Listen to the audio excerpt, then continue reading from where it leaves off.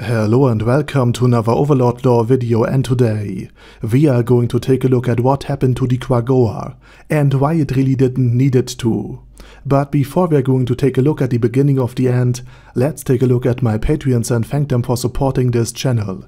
Furthermore, I say thanks to all users of the YouTube thanks function who made one-time donations. Now with that said, let's start with the main order Ainz Ooal Gown gave to Shalltear and Aura. If the Quagoa could be made to submit without bloodshed, then that would actually be fine by Ainz.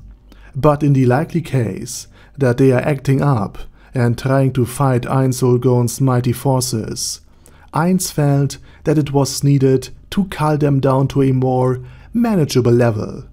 The reason for this is that Ainz, ever since arriving at the Elysian Mountains and the Dwarven holdouts, has noticed that the Quagoa were an aggressive, expansionistic, and fairly low-tech civilization. In other words, they had not much to offer except their lives to Ainz.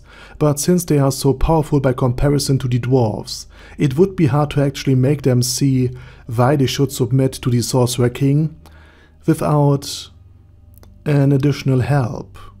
Hence why Ainz Ooal Gown gave the additional order that if they refuse to submit, Shalltear and Aura were tasked with culling them down to just 10,000 individuals. 4,000 men, 4,000 women, and 2,000 kids. The other 50,000 Quagoa would be killed, and this is a loss rate of over 83%. For comparison, the Royal Army numbered around 260,000 people on the field of the Cuts Plain and lost 180,000 men, which is a loss of only, in quotation marks, only 70% of their entire army. So to the Quagoa, it was worse than the massacre of the Cuts Plain.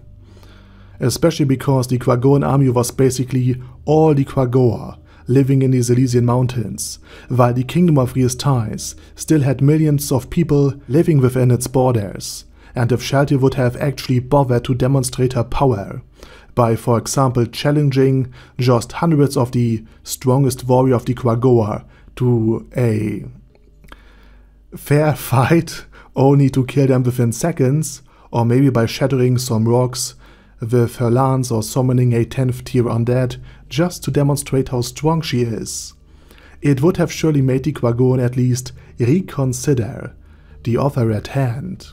But without proof of the strength of Shalltear and Aura, Periuru couldn't accept to just surrender meekly, because his own strength, position and honor would be drawn into question.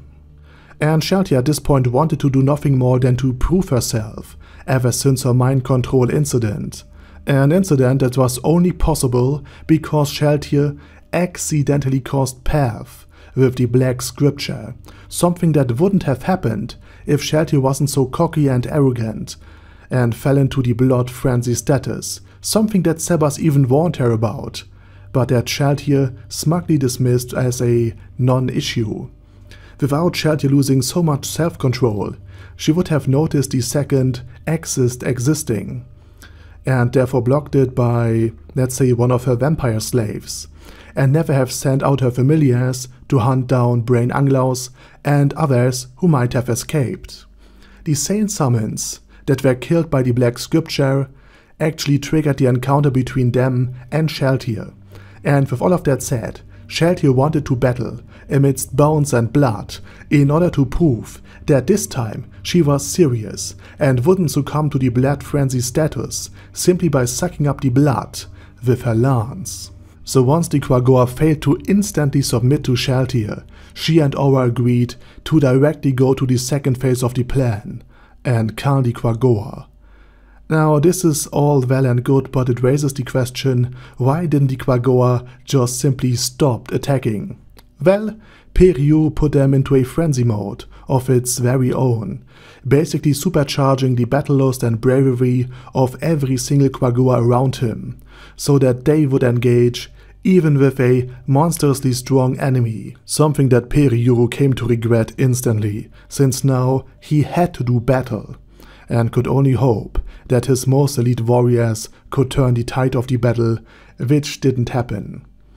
And the hope that Shalltear would tire, as an undead, was also completely in vain. As for the flight option, while it was briefly considered, Periuru just knew that against this enemy, retreat was not an option, and unbeknown to him, it really wasn't a possibility even without Shalltear and Aura, for Aura used a world-class item, the scroll on her back to be more precise, and it is called Depiction of Nature and Society, and holds multiple worlds inside of it and capture enemy within, so basically like the painted worlds of Dark Souls.